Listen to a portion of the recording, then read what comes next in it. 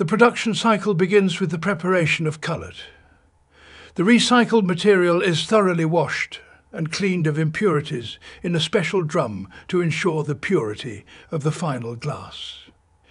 The cleaned cullet is loaded into an Artisan melting furnace. Here the material is heated to temperatures necessary to transform it into a viscous, liquid glass mass ready for forming. The operator manually doses portions of molten glass gobs and places them into split mould. Compressed air is supplied into the mould, ensuring the blowing of the glass mass and giving it the required vial configuration.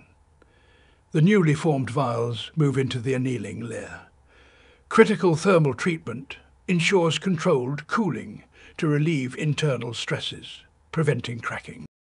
At the final stage, the products undergo visual quality control, after which the product is packaged in boxes for further shipping.